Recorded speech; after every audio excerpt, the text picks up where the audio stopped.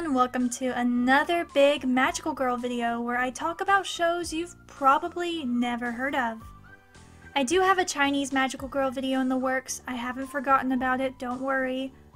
But I wanted to yet again come back to Japan and discuss something that isn't anime. Tokusatsu is a term used for Japanese live-action series and movies that have a great deal of special effects.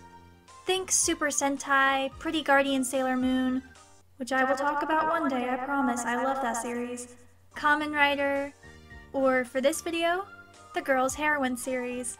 The Girls Heroine series is a series about magical girls who also have some sort of profession, and they're idols in the real world.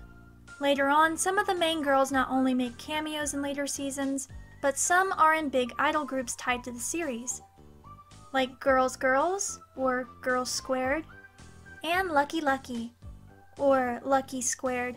Yeah, every group attached to this franchise is called like Miracle Miracle, Magical Magical.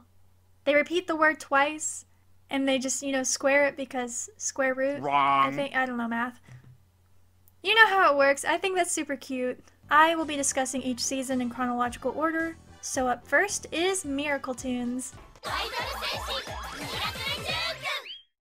Idol Warrior Miracle Tunes is the first season in the series and is directed by Takashi Miike, who worked on Ultraman Max and a lot of seemingly violent works. He was also a voice actor in the Animal Crossing movie. This man's career is more interesting than my life will ever be. There's only 3 main writers for this first season. Hisako Fujihira stayed with the franchise for 2 seasons and doesn't have any credits I recognize. The second writer is Kana Matsui, who has written for the first 3 seasons of the franchise. The last writer is Mao Aoki, who also stayed with the franchise for a few seasons too. But I can't find much info on them besides the first 3 seasons of the Girls Heroine series and some random movie. Miracle Tunes is about a group of girls who are both idols and idol warriors who have to collect the sound jewels in order to save people and protect music from the Doku Doku Dan. And the Demon King. This guy's kinda cute. Our main character is Kanon. Kanon is your typical bubbly lead who dreams of being an idol. She goes to an idol audition to perform alongside popular idol Mai. Little does she know that it's actually a test to see who has the potential to become a Miracle Tune. Of course, Kanon does, and she becomes a Miracle Tune. Side note, look how cute her transformation is. She is absolutely precious. In the next episode, an amazing dancer named Fuka is selected alongside Kanon to be part of Mai's new idol group.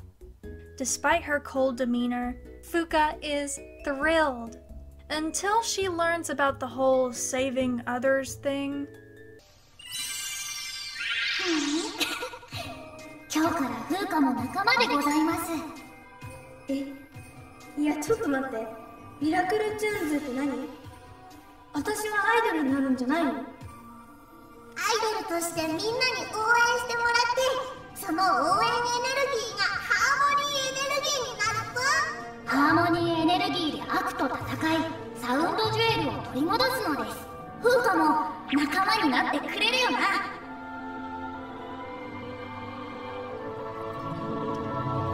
嫌よ。私はアイドルはやるけど戦いとかはやらない。でもこれが世界を救うためだったらもっと嫌。私、人助けのために危ないことするなんて嫌だ。Honestly, mood.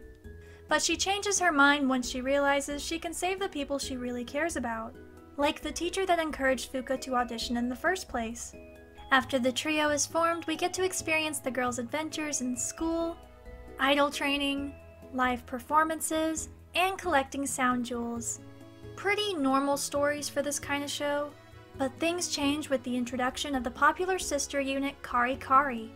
This new rivalry creates tension in Miracle Miracle, as their popularity is directly connected with their ability to collect sound jewels. What should be a dramatic story arc ends up being just a few tension-filled episodes that end with Akari and Hikari joining our heroes in Miracle Miracle. I wish this was a little more dramatic than it is. This whole rival turned partners thing could have been stellar, but it's very rushed. I don't want to say it's bad, but this part of the story could have used a few more episodes because after this, it's back to the same old stuff. School, idol training, friendship, collecting sound jewels, and it's a lot more fun than I'm making it sound. The fights are creative, the friendship of the 5 main girls is endearing, and the music is extremely catchy. I also loved when episodes would bring up the girls' families, like Fuka's parents being doctors in Africa who can't see her as much as they'd like. There is some good stuff here, but I just wish the pacing was a bit different. Anyway, we don't get any big changes again until episode 28, when the Dokudokudan are driven away by a more powerful enemy. Until they come back again, but honestly, this hardly changes the show. The only new concern is that the girls can no longer contact the goddess of music through the magic mirror. Other than that, cute fights, cuter songs, and occasional emotional episodes about the girls' personal struggles. All of Miracle Miracle's hard work pays off towards the end of the series, as they're selected to be Japan's representatives in the World Idol Battle. All the while, the Dokudokudan and the Demon King make their final attempts at stealing all of the world's music. Or whatever they're doing. I'm too distracted by these fun sets. They're so cool! As Miracle Miracle gets ready to perform at their biggest venue yet, you can see that they're competing against some interesting looking competition. I appreciate the attempt at diversity, but it just feels off. The Dokudokudan interrupts their performance, leading to a big final fight that's very well done. Kanon watches her best friends lose their will to fight. However, she soon finds a glimmer of hope and gathers the strength to not only save her friends, but the world.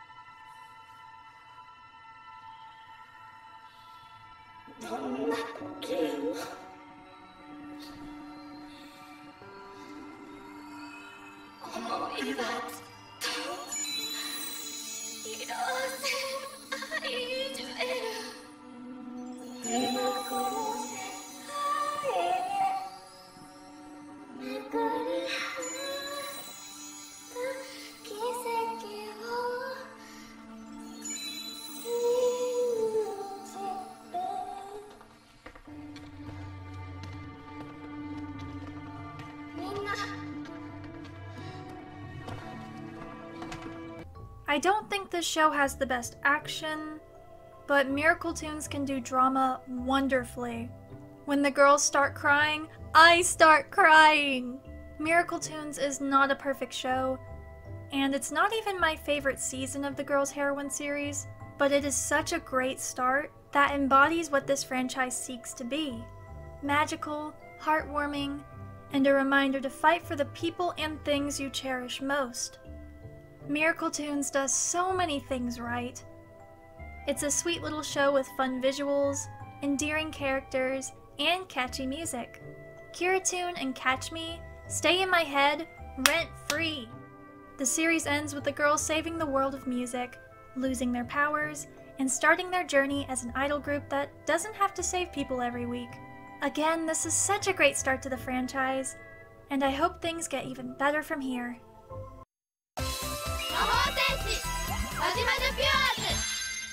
The second season of the Girls Heroine series is titled MagiMajo Pures. This season has 4 lead writers instead of 3. Hisako Fujihira, Kana Matsui, and Mao Aoki have all stayed from Miracle Tunes, but Yuya Nakazono joins them and will continue to stick with the Girls Heroine franchise. Momoka Aino is your typical middle schooler, until she meets magical heroines Rin Shirayuki and Mitsuki Hanamori, who come from the magical world. Yes, that's what they call it. Anyway, this encounter leads to Momoka discovering an eerie jewelry store where she is gifted the Majoka Porte, the transformation device of this season. After taking this magical compact from a stranger, Momoka goes to watch her friend dance. But oh no! The Jamma Jamma Dan are here to tell everyone their dreams are useless! Does this trio control my inner dialogue too? Oh my gosh! Everyone is affected by this evil magic, except for Momoka, Rin, and Mitsuki. Our two MagiMajo Pures are struggling in this fight. So Momoka transforms for the first time and helps the girls restore everyone's dreams. This is extraordinary, because a human has never been able to use magic before. From here, Momoka starts taking magic lessons so she can protect everyone's dreams, and becomes close friends with the intellectual manga-loving Rin and the athletic happy-go-lucky Mitsuki. Also, there's a magic cat named Mokonyan. She's the mascot of this season and is so cute! The first 8 episodes help us get used to the characters, and we even get a cameo from Miracle Miracle! This is the last time we see the majority of the first season's main cast, and that makes me so sad. Canon, sweet child, I miss you! Anyway, we get our first big character arc starting with episode 9, when Shiori is introduced. She works for the same boss as the Jamma Jamma Dan trio. Mitsuki is on her own solo adventure when she first runs into Shiori. However, she becomes more aware of the MagiMajo Pures when Momoka uses her magic to make class a bit more fun in the following episode. From here, Momoka slowly wins Shiori over with her kindness, and even gives her a friendship bracelet. I want one. It's through Momoka's friendship that Shiori realizes who she truly is, and joins our favorite magical team. After the MagiMajo Pures become a team of 4, we get more solo episodes and more spotlight on the relationship between Momoka and Masahiko. Oh, yeah, I forgot to mention him. So in the show there are 3 main villains that have their time to boss around the secondary villains. But first is Joma Danshaku, ruler of the nuisance world. He's an odd man who doesn't seem very capable in the beginning. So his son, Jamahiko, makes a plan to take over his father's position. It's kind of unsettling how easily this dude gets rid of his dad. Jamahiko. He disguises himself as Masahiko and attends the same school as our leads.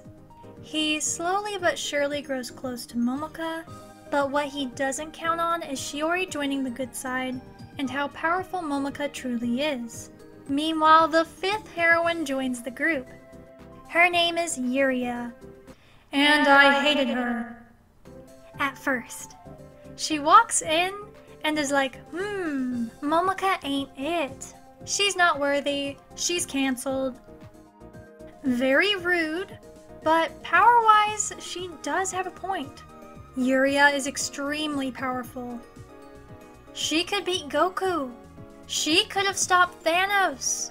Yuria could end all wars. She's an icon.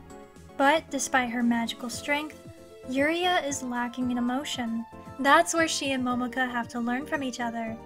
In episode 28, Masahiko's true intentions have been revealed, and the girls want to banish him from the human world. Momoka, however, is the only one who believes he can still be puralized.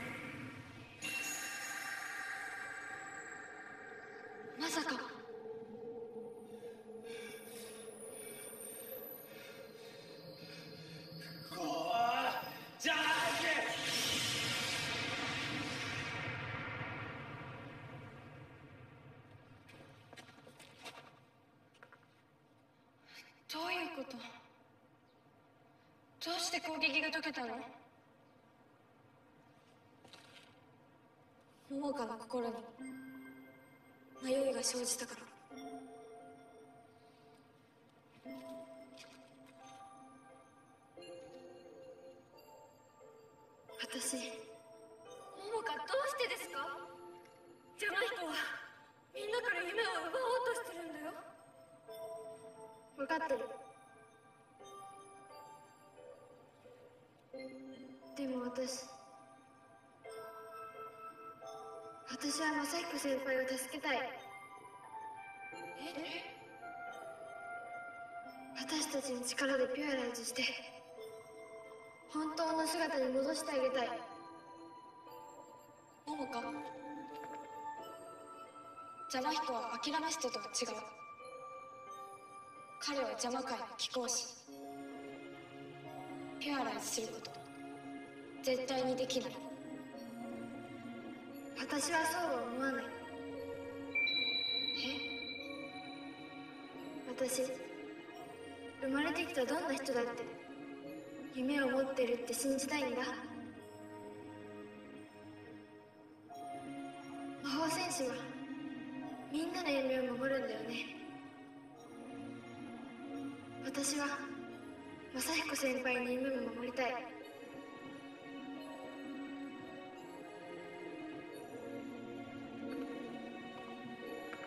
それができれば素敵だよね。私も桃香に賛成。私もです。みんな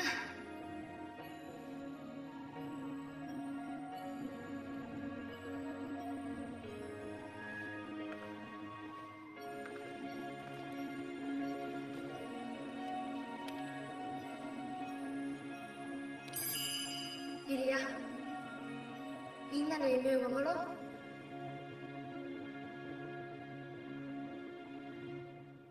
Momoka is the embodiment of I can fix him. I can fix that! Normally, I'd say this dynamic is toxic and this might not be the best thing to teach kids, but it does also teach that people can change with your positive influence. We can make the world a better place by believing in our own dreams and encouraging others to chase theirs. That's what I'm choosing to take away from this, as these girls are too young to be in relationships in my opinion. Yikes! How old is this guy anyway? After Masahiko is puralized and Yuria gains confidence in Momoka's abilities, we're introduced to the third villain, Masahiko's grandma, Grand Demon. This lady is unhinged, and I think she could have won. But in the Christmas episode, she ends up shacking up with Santa? Oh my god. I wish I was joking! Let's talk about that for a minute. The girls are singing Christmas carols to orphans, and the Jamma Jamma Dan are like, nuh-uh, no Christmas cheer for the children. But the kids in the MagiMajo Pures are too powerful, and their love of the holidays puralizes Grandma, and she's a little too happy to see Santa, if you know what I mean. After the Christmas episode, the plot kicks into maximum overdrive, and we get reveal after reveal. Momoka's mom used to be a magical warrior who sacrificed her life in the magical realm to be with Momoka's dad. Momoka herself is the Majoka princess, destined to save both magic and human worlds. Yuria, Rin, and Mitsuki all work towards their personal dreams of dancing, making manga, and finding a dream of her own. But the best part of these final episodes is the redemption of the villains. One by one, the Jamma Jamma Dan reveal their true passions, and one of the girls helps them leave evil behind to pursue their dreams. Episode 45 is my favorite. The hopeless Noju has such a sweet dream. Literally. After the Jamma Jamma Dan have been defeated, Momoka prepares for the Majoka ceremony. However, she doesn't feel ready yet, especially because once she leaves, she can never return to the human world. For the greater good, Momoka has to leave her loved ones behind. That would be hard for anyone. But Momoka puts on a brave face and the girls travel to the magical world. This leads to an epic battle with Jamma Danshaku, now known as Jamma Taite. Taite? What? Now known as Jamma Taite. He's back and more powerful than ever. Talking simply cannot do this justice. One by one, the girls are tested, and it's their strong friendship with Momoka that helps them succeed. Even Jamahiko comes to help. But unlike the other villains, Jamma Taite doesn't immediately get redeemed. It's a nice change of pace. The girls celebrate their victory, Momoka becomes a magical princess, and she Hannah Montanas her way out of leaving her human life behind. The final episode ends with the entire cast dancing to the first opening, and the MagiMajo Pures casting one last spell for us.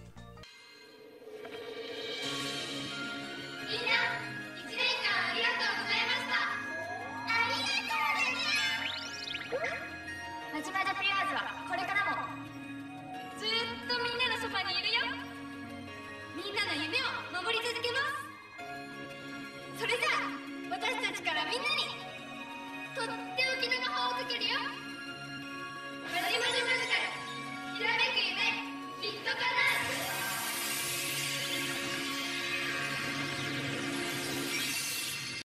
I may have cried while watching this. MagiMajo Pures took everything I loved about Miracle Tunes and made it better. I love the focus on magic, friendship, love, and dreams. The character drama feels earned, but it can still be silly when needed. The sets, clothes, and weapons are so fun. There isn't a single thing I would change about MagiMajo Pures. I'm obsessed, and I'll be surprised if a later season can surpass this.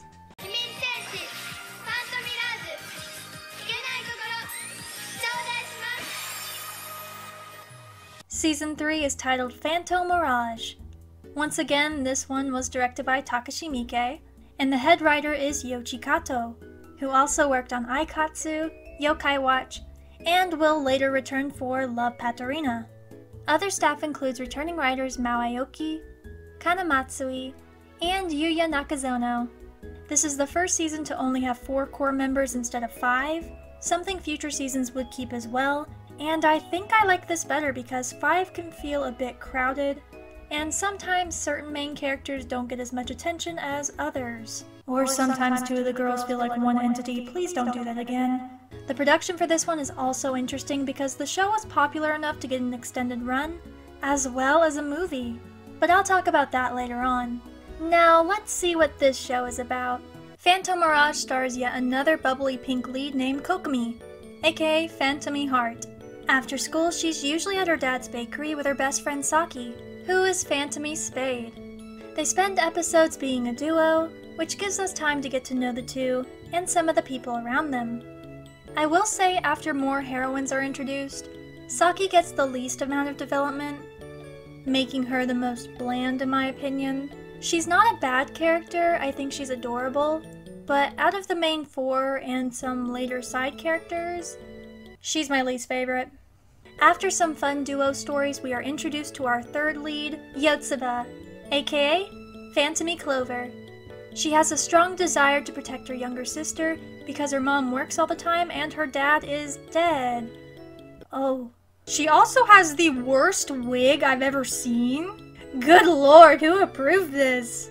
This was done so she could have a cool hair transformation when she becomes a Phantomy, but I don't think it was worth the cost of this. Anyway, sweet character, good motivation, bad wig. Next! Our last Phantomy doesn't officially join the team for a few episodes after being introduced, because she doesn't see the other girls as worthy.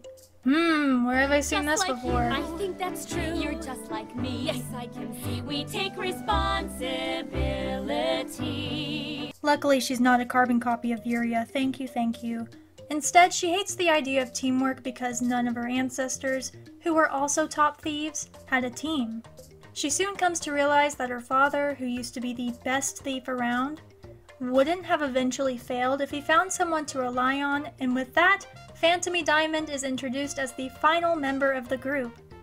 Side note, I really like the moral here, that you can't always be successful by yourself. It's okay to make friends and work with people from time to time to get the best outcome. All of the introductions happen early on in the show's run, so from this point we have some fun solo and team strengthening episodes that really showcase not only the strengths of our main characters, but the main villains too. With the exception of the big bad, but we'll get there when we get there. The 3 main villains that are focused on at this point in the series are Detective Abe Kobe, Officer Magyaku, who is my favorite of the 3, and Chief Gianne. God, I hope I'm saying that right. Anyway, during summer break, there's also a 4th member of the group named Chief Summer.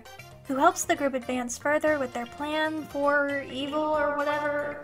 Also, I love that their whole thing is reverse.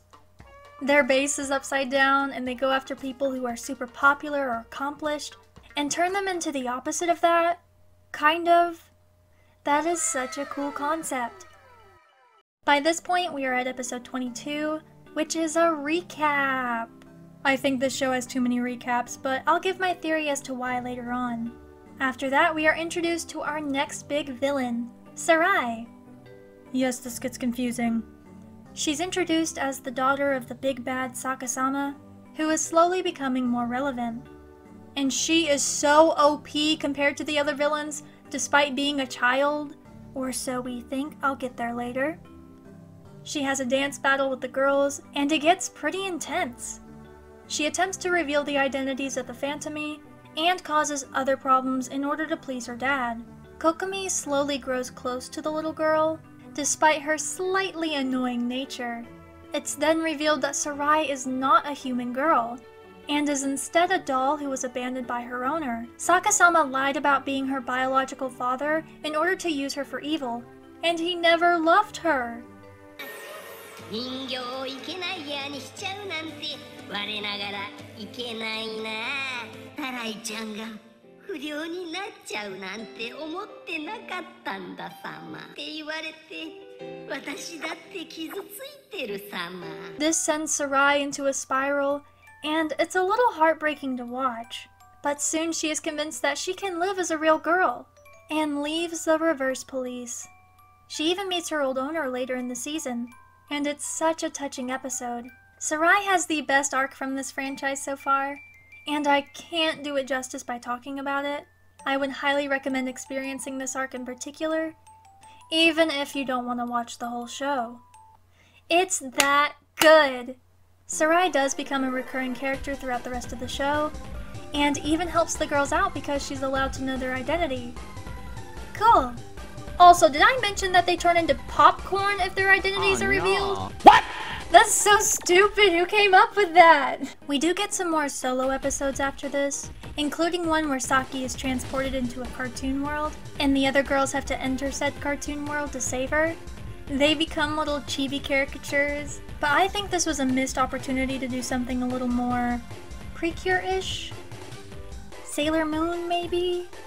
I don't know, I think it would have been cool since they're already magical girls. I want to see anime versions of their transformations. That would have been so cool! Also, during this time, the girls start a dance club? Because they're idols in the real world and the show forgot that, I guess? The show gets a bit scattered until the final few episodes, which normally would have bothered me, and the unnecessary recap episodes did, but I can forgive the show because of two things. The extended run, which was announced on November 17th, 2019, despite the show only being 33 episodes in at that point, and the global pandemic that hit a few months after that. I'm guessing they had to film some extra material to hit that new 64 episode goal instead of the usual 51. So they had to do some more filming, and to save money or time or whatever, they made a handful of recap episodes. Just my theory, I can't confirm this, but it doesn't seem like the extended run was a planned thing. Now let's talk about the final few episodes. Remember how the Phantomi will turn into popcorn if their identity is revealed? Well, this happens to Saki, and it's a very stupid conflict. I'll give the team who worked on the show credit. It was a bold move to keep this going for a couple episodes, but once again, it was dumb. During this time of popcorn trouble, we learn about a yellow Phantomi who is older than our heroines. Her name is Amigo. I wish I was joking. And she too was turned into popcorn. The Phantomi Queen helps the girls out with that conflict, and also helps them reform one of the reverse villains. Something that will continue to be done one by one, starting with Officer Magyaku, who becomes an actor! Look at him! Look how happy he is! In the following episode, the chief becomes a model, slay, and the detective goes into fashion. Sakasama becomes furious with his minions following their dreams, and takes matters into his own hands. This doesn't last long, and he too is redeemed, with a karaoke session with the Phantomi. What? After that, we get a dragged out goodbye, once again recapping parts of the show from the girls' point of view. By the end of the show, the girls are still Phantom-y despite there being no threat. And we get a super cute ending scene where the girls are watching the trailer for LovePatrina. I hope this series continues to do baton passes like Precure, but we'll see. Before I can talk about the next season, I need to talk about the PhantoMirage movie.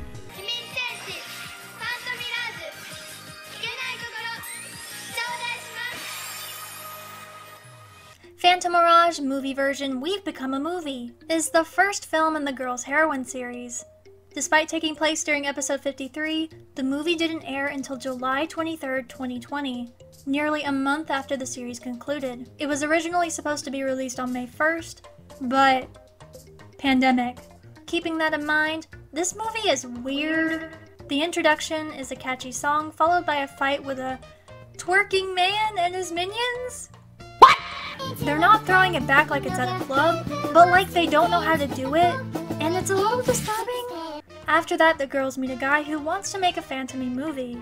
A film within a film type energy. The reverse police want in, Sakasama says no, and instead they mess up the production. There's more sing-alongs as well, with awkwardly inserted bubbles featuring the girls not on screen. And yeah, that's the movie! It's boring and kind of weird. However, I do like the end credits that are a mix of behind-the-scenes footage and clips from the show. It's such a sweet montage that made me already miss these characters. This alone almost redeemed the movie for me, but I can't say the film is good. It's too outlandish for me.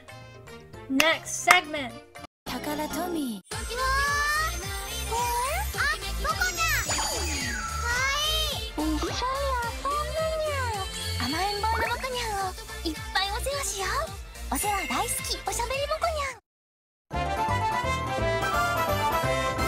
Guess who lost her unboxing footage? Yay, me! I made this segment like 4 months ago. And now I am recording this the week before I plan to release this video. So, I hope that works out. However, this does give me a chance to go over these items again. I'm more experienced with what I'm working with now, so hopefully I can give better detail. Starting with Miracle Tunes, I just have 2 items because this is the most expensive series to collect.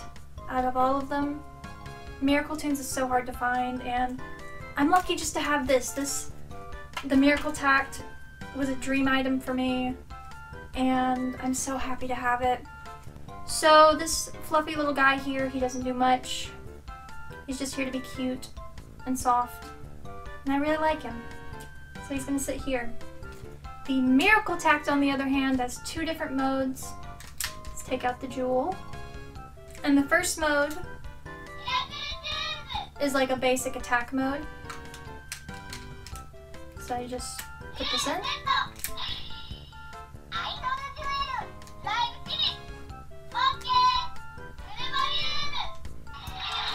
And you can just...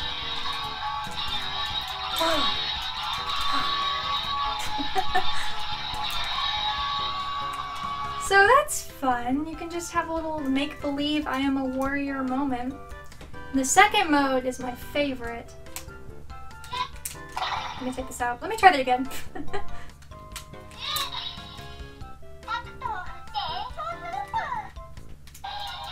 And the fun thing about this one is that if you stop moving, the song stops.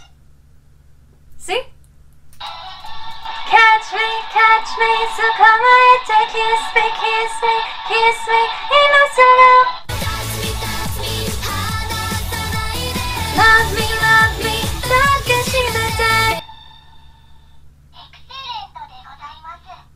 thank you. I did theater, but that's all that does. Really, it's cute, it's basic. I love her. Next, debatably my biggest collection is my MagiMajo Pures items. First of all, rep the Momoka bracelet. This came with a giant order I got, and it's really cute. I love the beads.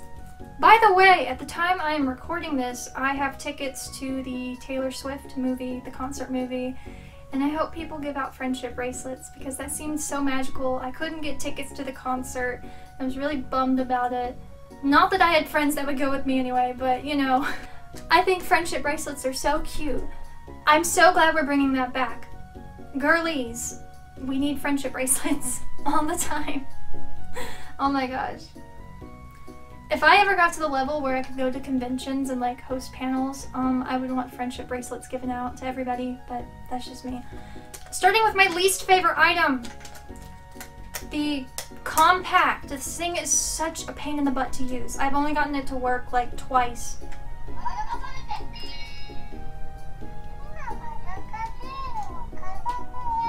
Also, it's really quiet.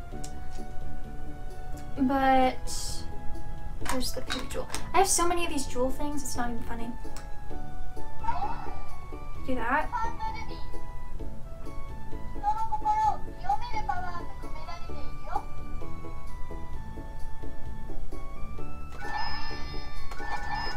You're supposed to do something.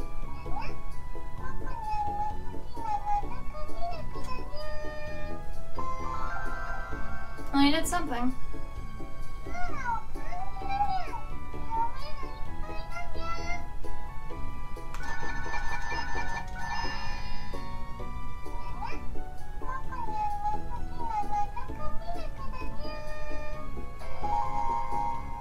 I have no idea what it's doing.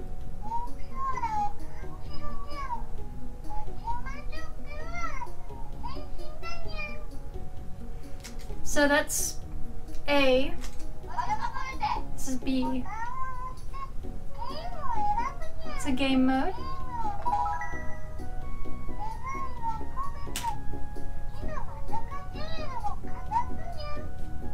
I have no idea what that did.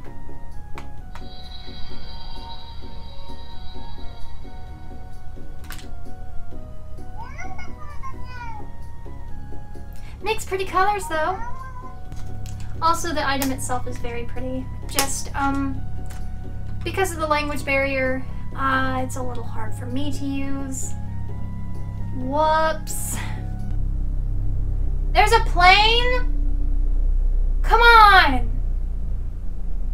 Sorry for the plane. If you can hear that, hopefully you can't. Or hopefully you can, otherwise I look like an idiot. The first one.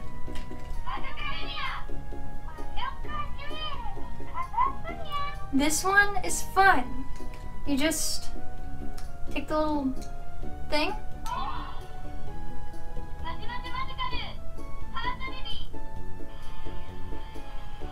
And it'll respond based on which one you tap against it.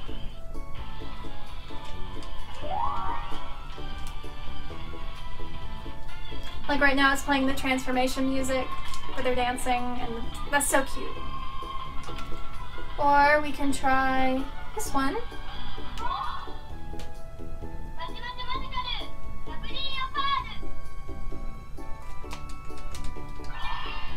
I'll cast that spell. The transformation ones are the most fun, but let's try this purple one.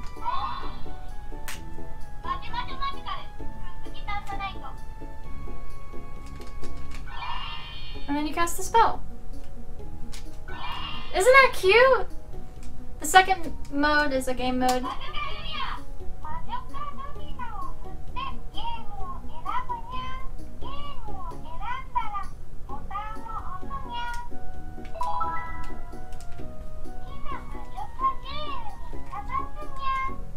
I have no idea what the game modes are ever supposed to do half the time. But like every magical girl item that I have has a game mode.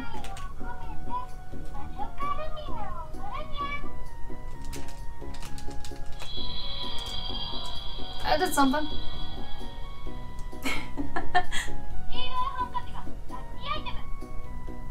Lucky item.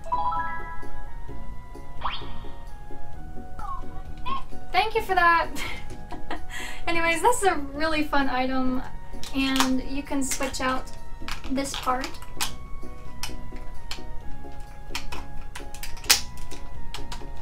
However you do that. There's like two side parts that go on here. There we go. There's also one for the purple girl. I'm forgetting her name at the moment. But yeah, there's one for her as well. But Yuria has her own wand, and it's literally the coolest thing I think I own.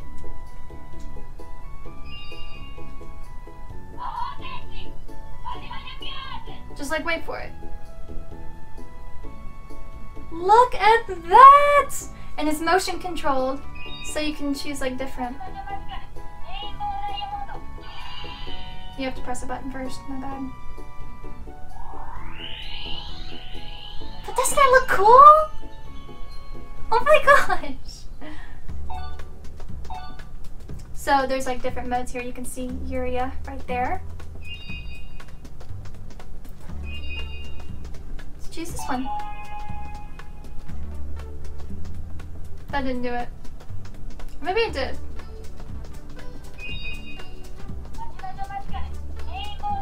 No, it did not. Yes, it did. The controls on this are a little confusing, honestly, but it's really cool. Like, very cool. Oh, there's a villain! Whoa! Did we get him?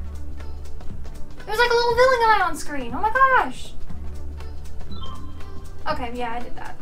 We can go through the different heart, whatever. I don't remember what the pendant things are called at this moment, but I probably will at like 2 AM. But you can just choose a random one and then it'll pop up.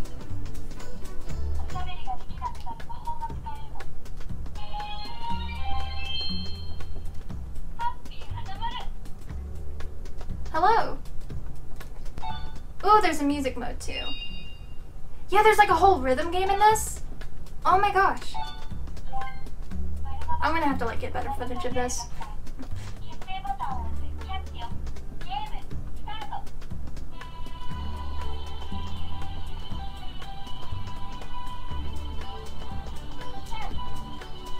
But yeah, there's a lot to this one, and I'll just show some footage on screen. But it's really cool. And it's not gonna shut up for a minute, because it has no off button. So we'll wait for her to just chillax. Until then, we have another very cool item, which is the lantern. I think I have the volume off on this, so now would be a great time to check my footage. Volume is on! Look at her, Mokunyan. Absolute cutie. Adorable.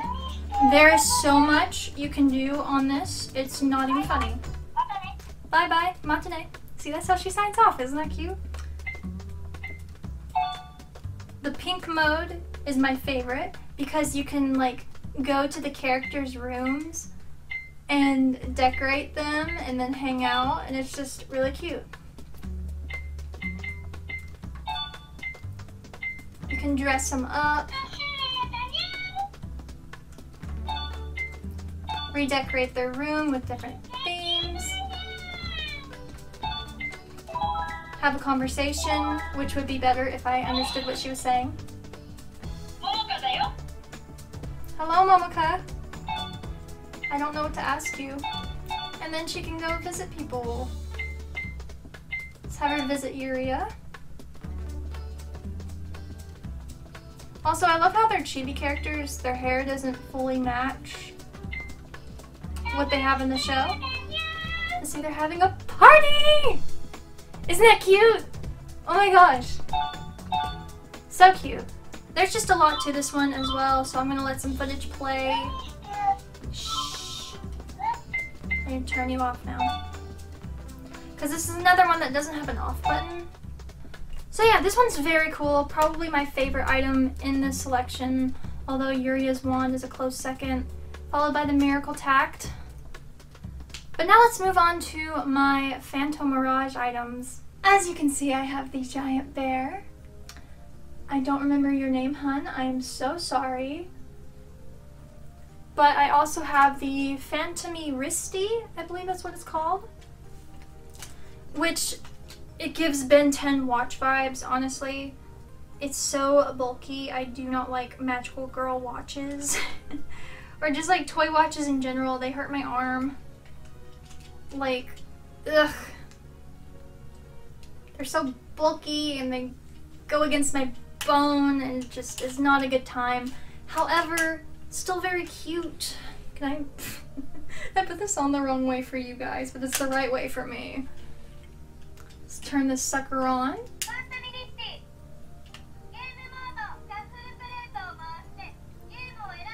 There's a game mode, but more importantly, there's a transformation mode.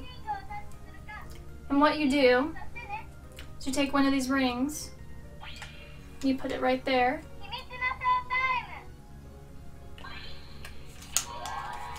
You just kind of mess with this.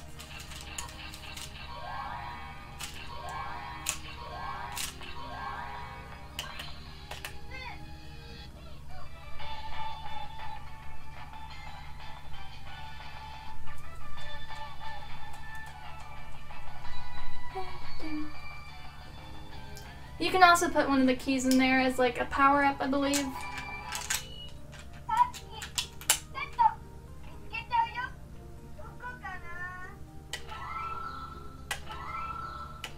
I'll just do that.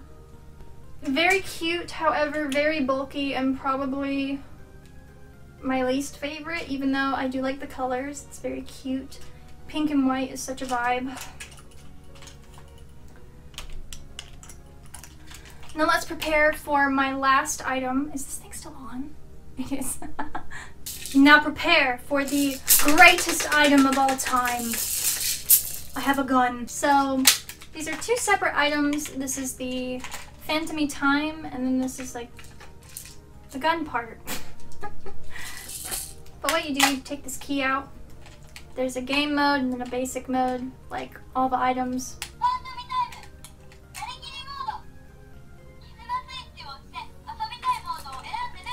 And what you do is you attach it to this.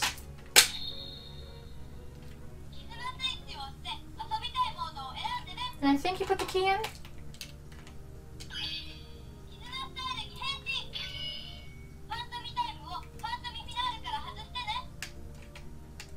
Or were you supposed to put the key in before?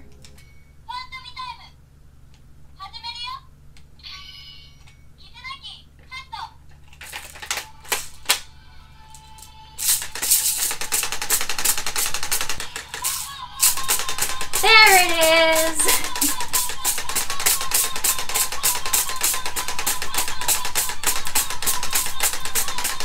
This goes on forever! And that's what you do with that. It's a bit of a pain to get it to work, but once you get it to work, it is so much fun. Anyway, was that pointless? Yes, but does it make me happy? Yes. Quality item.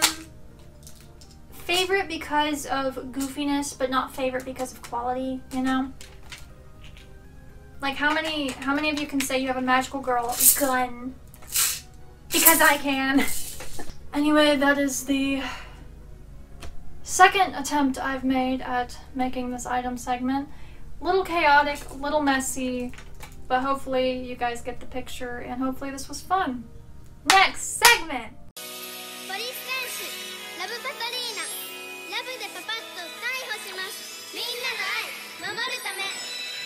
They really said, what if we take the goofy of last season and turn it up to 11? LovePatrina is the 4th season of the Girls' Heroine series. The same staff are present, and it makes a lot of sense as to why they stayed. Out of every season so far, LovePat has the most callbacks and references to previous seasons.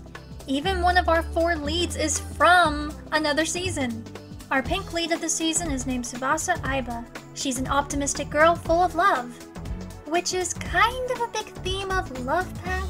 When she meets this slightly terrifying rabbit named Love Pyoko, she gets the opportunity to become the first LovePat and fights to protect the love of those she holds dear and defeat the Waru Pyoko troop. As mentioned before, Sarai makes a comeback and becomes LovePat Purple. She's the most positive in the group and she has catchphrases that are callbacks to the previous season. However, with her character development being, well, done, she doesn't have much to do here other than make friends of her own. Not really a complaint though, because I adore her. Our third love pat is named Kohana. She's your typical smart blue character, but she loves gardening thanks to her grandma's influence. Again, she's pretty basic, but a nice addition to the team. Lastly, we have Sora. She's by far the most interesting as she doesn't become a love pat right away. Instead, after discovering their secret, she joins the team and helps as mission control in the coolest layer ever? These sets keep getting cuter and cuter! Anyway, Sora's character arc is her learning not to let her shyness hold her back, and she is inspired by the LovePat team to become one herself. By far the best character introduction in this season, LovePat Shine is precious. As you can already tell, the main themes of this season are love and police officers. Already an interesting twist to the more magical or eye-catching careers thus far, but on top of that, each girl has her own separate theme. Tsubasa has animals, Sarai has food, Kohana has flowers, and Sora has weather. Honestly, I think this season has a very cute aesthetic. Probably my favorite so far. The costumes are cute, the sets are even cuter, and their heroine items are really fun. Love. After all the members of LovePat are discovered, we get some of the most annoying episodes I've had the displeasure of watching. This is Satan. Yes, that is their real name. Satan is canon in the girls' heroine universe. I am the devil from the Bible. And she hatched from an evil egg, and Tsubasa spends her time being nice to Satan because that's her thing. Which I understand, but I did not enjoy these episodes at all.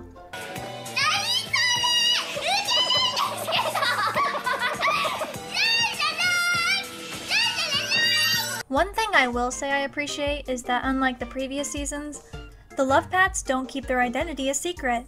Once they're discovered, the girls just accept their fate and embrace their public popularity. It's a nice change of pace from turning into popcorn and being eaten alive. After the Satan episodes, the show becomes a bit forgettable in my opinion.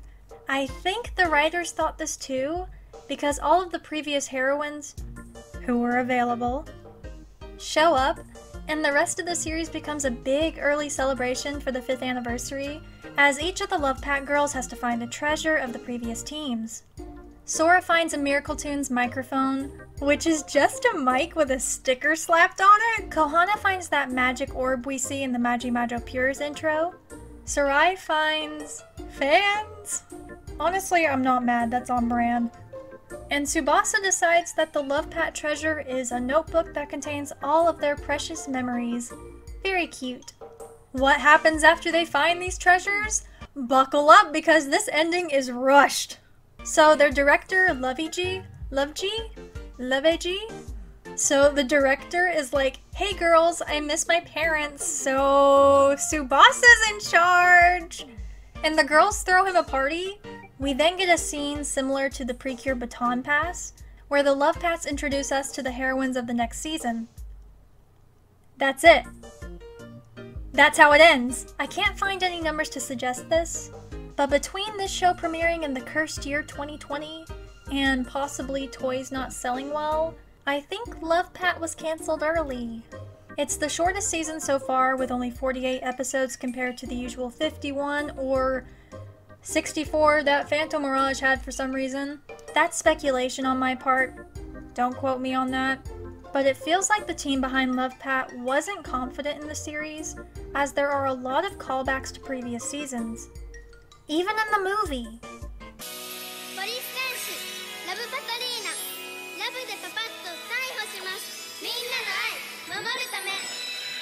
So take everything negative I said about the LovePat series and add toilet humor and rabbit tits. I never thought I'd say those last two words back to back. Anyway, our leads get a mysterious call and are arrested. But it turns out they did nothing wrong, and instead are requested to protect this love stone that vaguely reminds me of Kurudun. The first part of this movie is pretty normal. It's half plot and half dance numbers from the show. Things get weird when the guy who arrested the girls ends up getting attacked by the villains and is turned into a thief. A standard fight ensues until we get to this helicopter scene. You'd think he would escape, and the LovePats would have to chase him down. But no! This man takes off his socks, and the smell leaves our heroine. I can't even. And the smell leaves our heroines unable to attack. Gross. But is that all it takes to stop these girls? Because that's sad. Luckily, the Phantomy girls come to help. Again, shenanigans ensue involving disguises, dancing, and shit. Sparkly shit. Why does it bounce? After even more cameos and rabbit birth?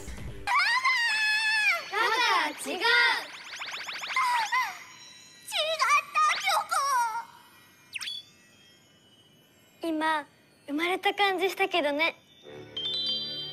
Sarai never speak again. The movie ends. I never want to watch this again. ビットモ戦士キラメキパワーズ大冒険をゲームスタート It's the 5th anniversary and we've got not only a new season, but a new logo. Very cute. Kirameki Powers has the coolest aesthetic so far, in my opinion. I'm in love with the outfits, the transformations, the attacks that are fun little rhythm games. Kirameki Powers feels like a magical girl RPG, and I'm living for it. Our pink leader for this season is named Kirari. She's a bubbly girl who loves dancing and playing video games. She's the first to meet Himinyan, who is actually the princess? Ariana, what are you doing here? From the game Kirari is playing? Cool! Anyway, it's up to Kirari to protect Himinyan as Kira Power Sunny, and find a way to turn her back into a human and save the world of Kiramori from the Witch of Darkness! Ooh. Of course, with every sun, there has to be a moon. Yuzuki is a kind-hearted girl whose goal in life is to help others. After witnessing one of Kira Power Sunny's battles, Yuzuki becomes inspired by Kirari's strength and becomes Kira Power Moon. Moon Prism Power! Make up! From here we get the usual Monster of the Week plots, and a cameo from the LovePat team. It's not until the girls search for the Metamor memory that the story starts to pick up. The girls finally face a foe that is too powerful for them. As they're about to be defeated, 2 newer animal characters turn into the remaining Kira Powers. The bird becomes Kira Power Fine, and the hamster becomes Kira Power Snow. They defeat the Dark Knight and continue on their quest to make Himinyan human again. Then the girls spend some time powering up, but oh no! Honoka has been kidnapped after disguising herself as the princess, and the remaining 3 heroines have to save their partner. This conflict only lasts 3 episodes, but it's well done and gives the viewers more insight about the villains in this season.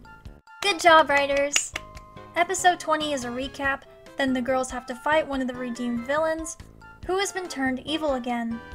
The girls are instructed by LovePat Purple to receive the powers of previous heroines, and a new villain named Claris is introduced. Now where have I seen this before? Like LovePat, Kirameki Powers has dedicated episodes to highlighting the previous seasons, but here the pacing is a lot better.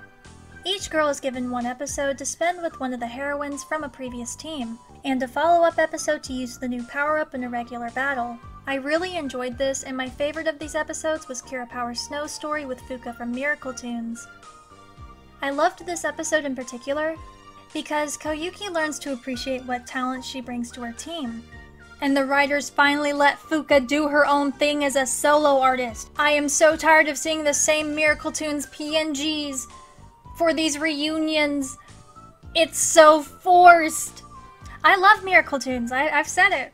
I love Miracle Tunes, but it's so obvious that there's only 1 member that stayed. It's awkward seeing promo images from years ago being used like they're current, especially when Fuka is more mature now. Anyway, during this Back to the Past adventure, Claris kidnaps Himinyan. However, she later gives her back, but has cast a spell that is turning the princess into a real cat. Not only are the power-ups important for saving Himeinyan, but also Claris. A big theme of this season besides video games is friendship. Throughout the show, each person saved becomes a Bitomo, which is a friend who helps assist the girls in battle.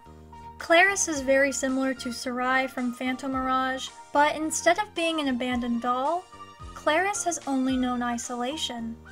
She wants friends more than anything, and is afraid of being left alone. Kirari assures Claris that the Kirameki Powers will be her friends, and she'll never be forgotten or isolated again. It's a basic villain redemption story, but Kirameki Powers tells it well. Claris is a wonderful character, however her story isn't quite done yet. The Witch of Darkness isn't going to let Claris go that easily, and locks her away for the Kirameki Powers to find. This proves to be quite difficult, and Claris eventually starts to lose hope, once again turning evil. This should be an exciting story. We want to see Claris reunite with the girls. We want to see the Kirameki Powers defeat the Witch of Darkness, but something stops the final episodes of the series from being great. Starting with episode 39, the runtime has been cut in half, with only 13 minutes per episode including the opening, ending, and sometimes transformations, meaning there's only a few minutes of original content each episode. As you can imagine, this is quite infuriating for someone who is trying to binge the show. The reason this was done was to make room for the next Miike production, RizSta Stars. Both of these shows shared a block together until Kirameki Powers ended, and RizSta was allowed to have a longer episode time. However, I think this majorly hurt Kirameki Powers' pacing. With the shortened episode time, the story has a harder time progressing. Each time you feel like you're getting somewhere, the ending theme plays and you have to continue to the next episode, where you'll only get a few minutes of new content, as each episode has to play the introduction, opening theme, and ending theme. I'm estimating here, but that has to be at least 6 or 7 minutes out of a 13-minute runtime. That's abysmal and greatly hurts the show. You get even less new content if the transformations or attacks are used too. So cutting the runtime in half was definitely a bad move. Regardless, the girls redeem Claris, discover why the game came to life, redeem the Witch of Darkness, restore the Kira Power Kingdom, and return Himeinyan to her princess form. The last episode has a fun dance sequence with the cast like MagiMajo Pures did, which made me smile. But I can't overlook the pacing issues at the end. This could have been one of my favorite seasons, as the characters are likable, the visuals are impressive, the music is great, and the story had a lot of potential. It's not a bad show, but it could have been better.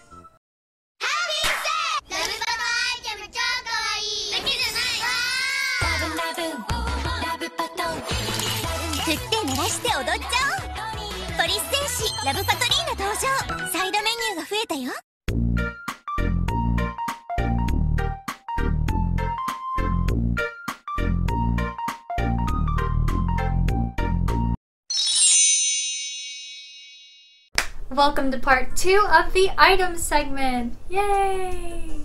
This one won't be as long because I have less items, and I was sick yesterday, so I don't feel like being on camera that long. So let's jump in! So first we have the LovePat Shuffle, which comes with the LovePat Shuffle, some cards, and this cute little badge that we can put on. Let me get a mirror and do this. Wow, I'm a LovePat. I may be cringe, but I am free. So like the previous items I've reviewed in the other section, this has an A mode and a B mode, which is basically transformation, roleplay mode, and a game mode. So let's switch that on to A.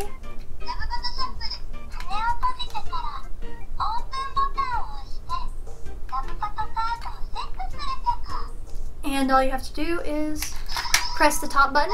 This slides out. And you can choose from a variety of cards. I'm going to go with LovePat Purple. She's my favorite out of this group. And we are going to do her transformation card. I don't like how you have to kind of bend them to slide them in though. That like stresses me out. I don't like to bend cards. But you do this.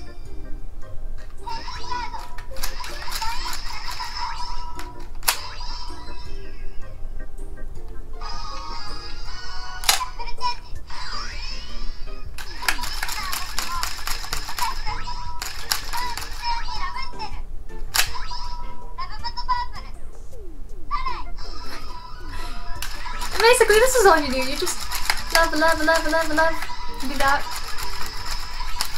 And that's all there really is to this one. And the song is actually very long. But I can't play it all here because copyright. Now for game mode, we'll choose a different card. I don't know. Anyways, shove a blue card in there. Yeah, the different cards do different things. Honestly, I don't really care about the game modes on these. I'm more about display and using the transformation modes. I think that is the heart of these items. That's what I appreciate about them. That's what I'm here for. So I think the Love Pat Shuffle succeeds, and I think it is very cute. I love the little like stars on the side. That is so adorable. And this color purple is just, it speaks to my soul, you know? So now that we've covered the one Love Pat item I have, let's switch over to the game segment. It's time for a game review! Police Heroine LovePatrina Love Na Rhythm Day Taiho Shimasu is a rhythm minigame collection for the Nintendo Switch that was released on November 26, 2020. As you play the main story, you unlock the other Love Pats and collectible cards. There are a variety of different difficulty levels, which is a nice touch, but the minigames feel very mobile, like this was meant for iPads. I guess that fits with the target demographic, but honestly, a Kirameki Powers game would have hit so much harder. This is a cute time waster though. Welcome back. Let's move on to the Kira Power items. Now for this one, I'm just gonna have to play a reference video because it's huge and I can't really use it here. I mean, I kinda can, but I'm trying not to hit myself or anything around me. So most of this will just be a voiceover session. So obviously you can switch between these two, Kira Sunny and Kira whatever Moon. Kira Power Moon. What is her name? What is her name? I don't remember her name. Fake fan. Anyway, you can switch these out between pink and purple. And then when you turn it on, you can either play a game mode or you can attack and transform or whatever the heck they do. And lastly, we have the Kira Power phone and this little cartridge that came with it that you can scan with the camera. But there are 4 different modes. You can have like the regular transformation. Is that what this is? Yes, it is. Where you have to like scan.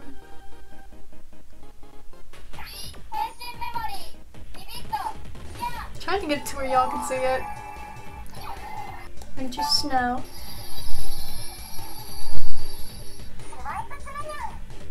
Then you just swipe.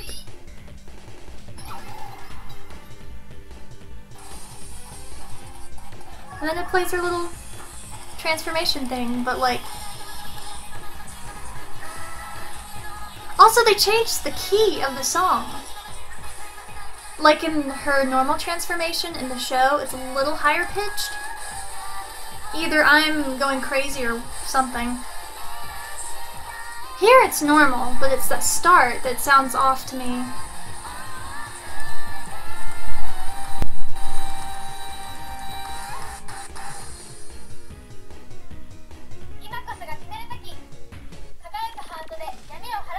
Isn't she adorable?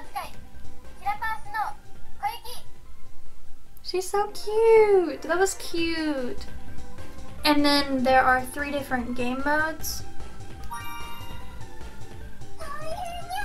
You have to help somebody.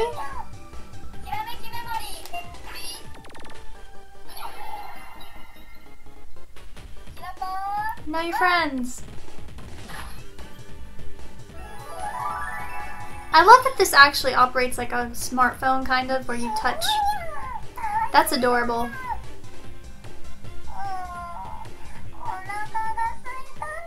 Evidently I didn't choose something right, but that's okay.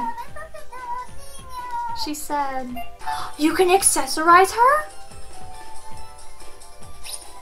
She can have a little crown. Oh, I needed to play around with this more before I did anything. And now I'm on a screen I do not recognize. There's a ton here. Oh my gosh. I actually need to use the items before I film these. Let's be real, I've used this like twice. Anyways, there is also a picture mode where you can like, you know, use the back camera to take a picture of something around you. And you can put stickers, I believe. And that's really it. Really, I have not been disappointed with really any of the items except for maybe the PhantoMirage wrist. Just because it feels like a very clunky Ben 10 watch and that's not really my vibe. But overall, these have been really good. And I hope you guys have enjoyed these segments. I love doing item segments. I think these are so fun. And I'm totally not ripping off other YouTubers, definitely not. Anyway, let's get back to the video. At this point, Girls Girls, or Girls Squared, has become an established idol group thanks to the success of the Girls Heroine series, but the girls are getting older and the franchise is on hiatus. So what's left to do? A lot apparently, as the idol group made documentaries, a live-action drama, and a 2-season anime series with a corresponding manga. Starting with what caught my attention first, Girls Garden, or Garugaku, is an animated series of 3-minute shorts about a school for idols known as St. Girls Square Academy, or Garugaku for short. Every student who attends this academy dreams of performing at the Girls Arena, which is the entryway to becoming a professional idol. However, competition is stiff, as there can only be one team out of the entire academy that can stand on the stage. These shorts are cute and there's a lot of fun music included throughout the 50 episodes, so this is a real treat for fans.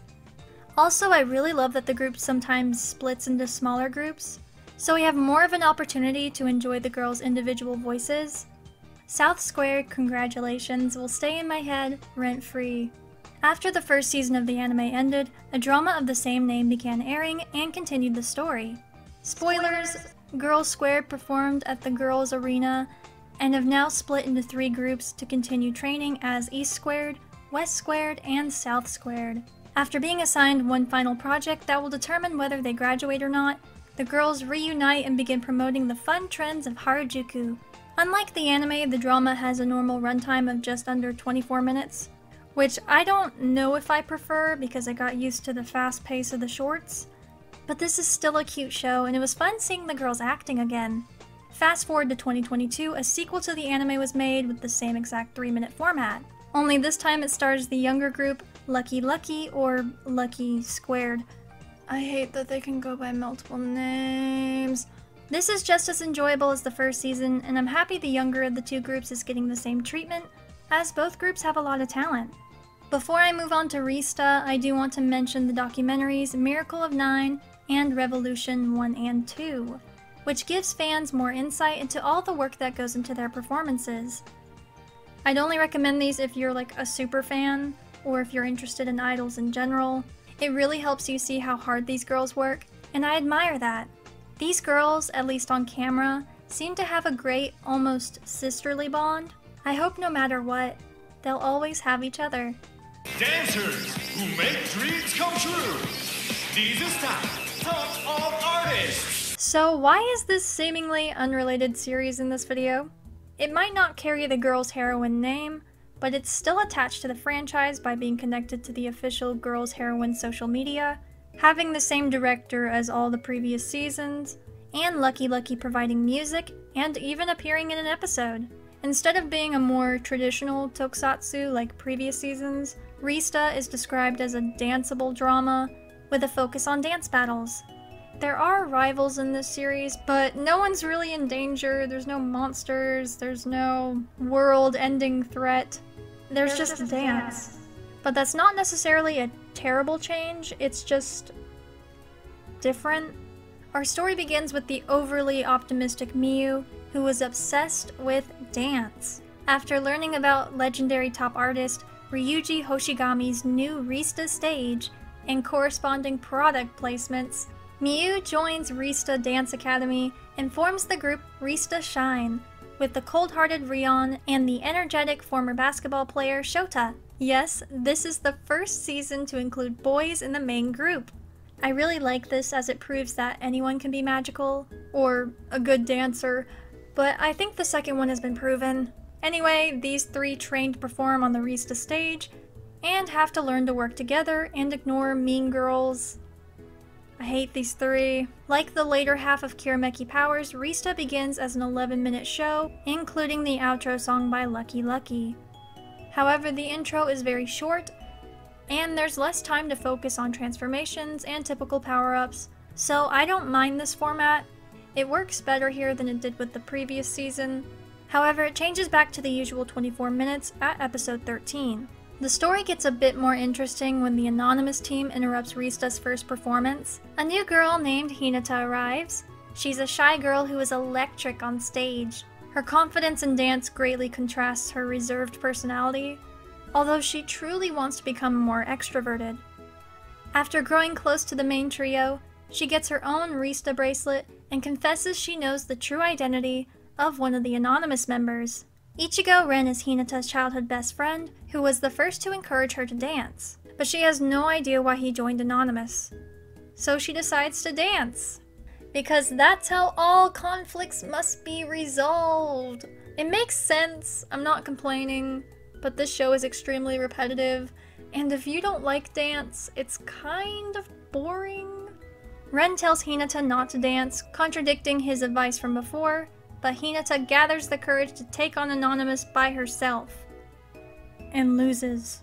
Despite her loss, she officially joins RizSta, and the four continue to dance their hearts out. It takes some time, but Ren becomes RizSta's 5th and final member. Yay! Who would have thought?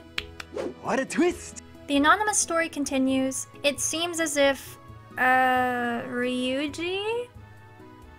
I forgot who he was for a minute. Knows the leader of Anonymous, Taiga Tsukishiro. The two used to be partners. Dance partners, but split due to their different views about dancing. Oh my god, this is so dumb. It's the one partner pursues perfection and power while the other stays true to the art and just wants to have fun dynamic.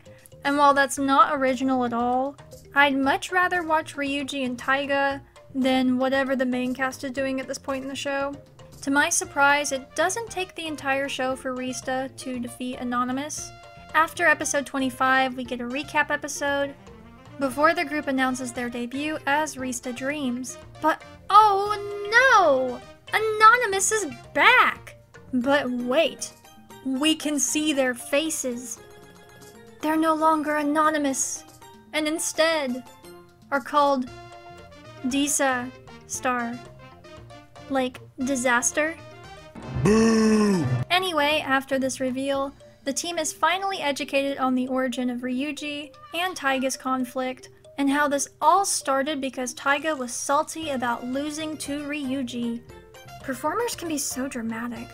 Luckily, learning this new information motivates RizSta Dreams even more as they prepare for their debut. But oh no! The RizSta site is hacked by RizSta. And despite the crazy visuals, I still don't care. Anyway, RizSta debuts and has an audience of those light sticks that you get at idol concerts. I love the visuals of RizSta, but this is taking me out. Like, why do they move like that? Of course, RizSta crushes their performance, but Taiga refuses to give up. Episode 31 is our cameo episode from Lucky Lucky, who are called Love Powers here. Very cute reference. And the villain from MagiMajo Pures is here too.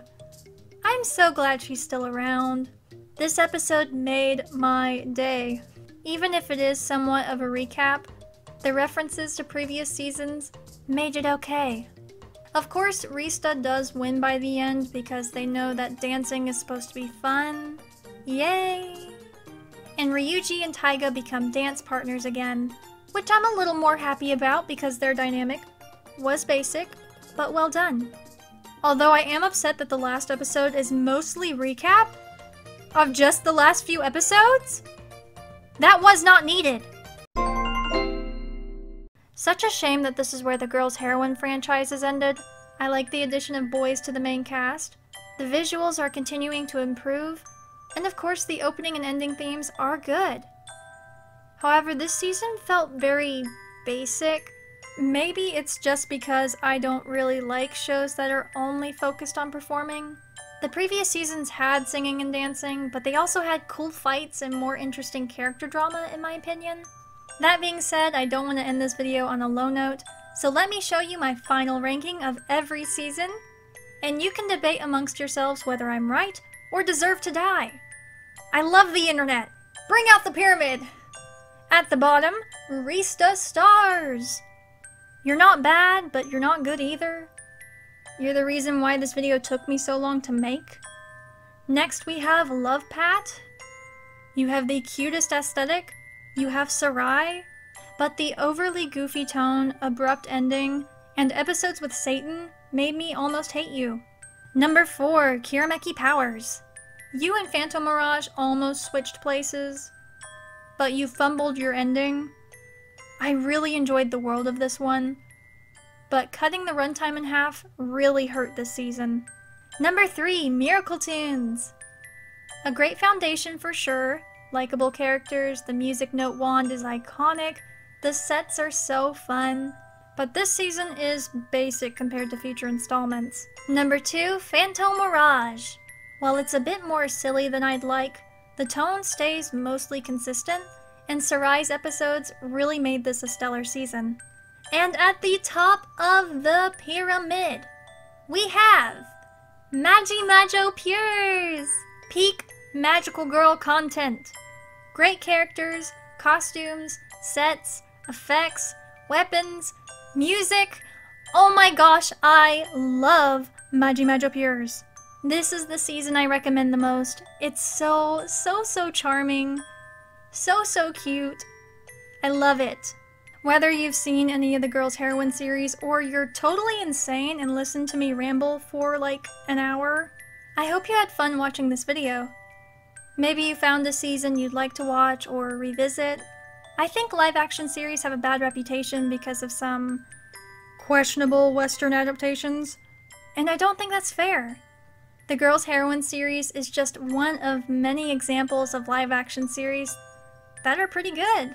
If you made it to the end, thank you so much for watching. This video has been in the works for nearly a year. I really hope it was worth the effort. If you'd like to see more consistent content from me, follow me on TikTok and Instagram. Lastly, troop on Hopelets, stay adorkable. Bye!